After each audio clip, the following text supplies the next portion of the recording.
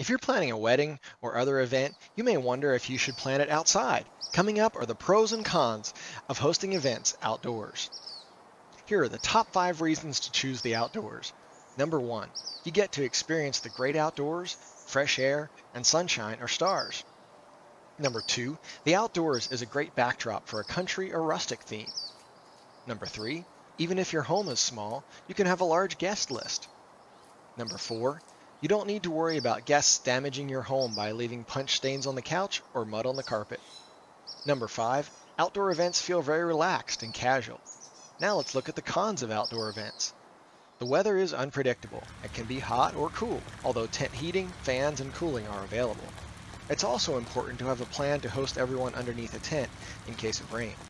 If you aren't willing to adjust your plans to work with the weather, it may be best to plan your event indoors.